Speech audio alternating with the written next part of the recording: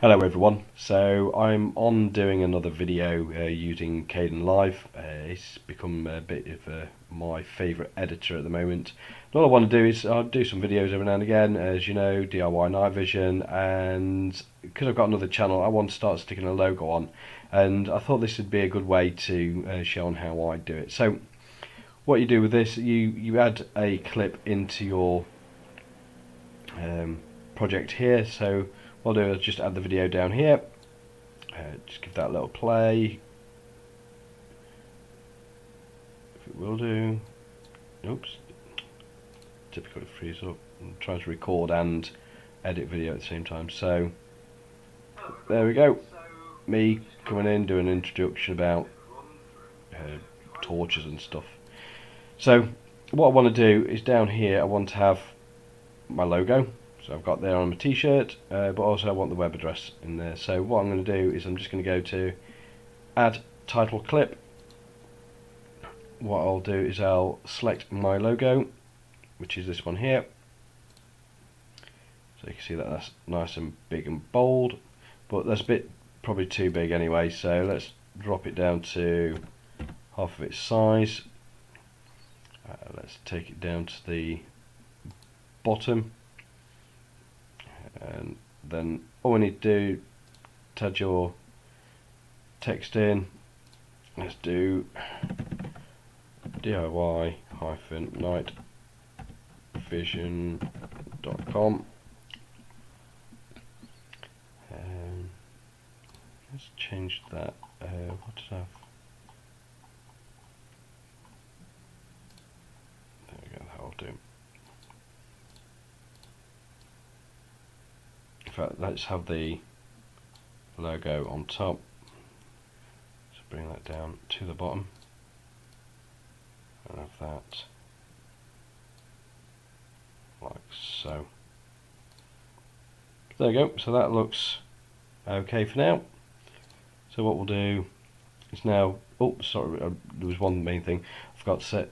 Is with the background. You can see where it's got this checker plate background. That means that it's transparent.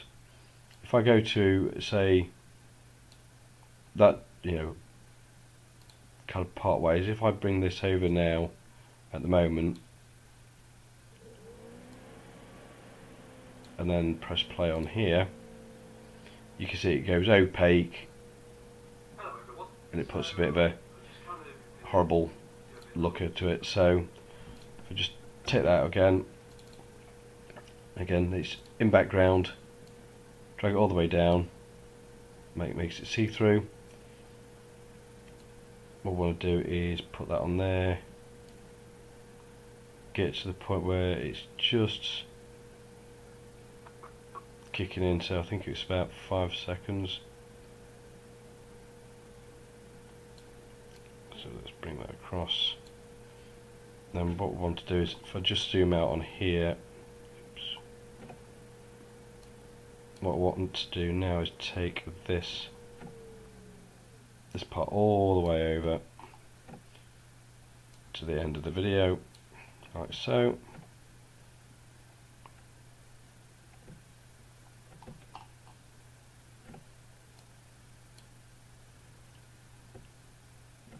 So now if I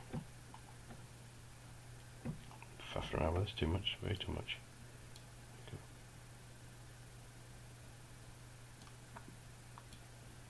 So now if I press play,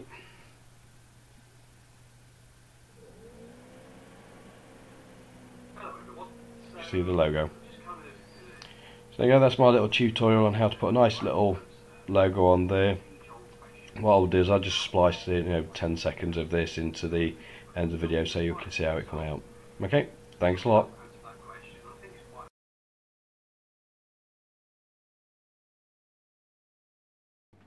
Hello everyone, so I'm just kind of going to do a bit of a run through of trying to answer the age-old question of how far will my kit go, and so whether you're building it or buying it from myself, this will help answer that question, and I think it's quite a good one and it always gets asked.